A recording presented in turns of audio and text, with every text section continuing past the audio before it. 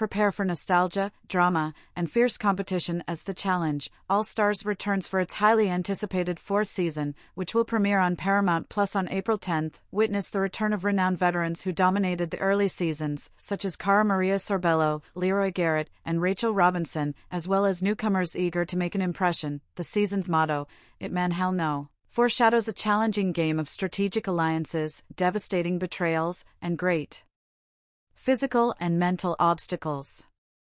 The trailer depicts a twist in which stars can be obtained, adding an intriguing element to the already heated conflict. Fans are making wild predictions about who will win the competition and the coveted $300,000 prize.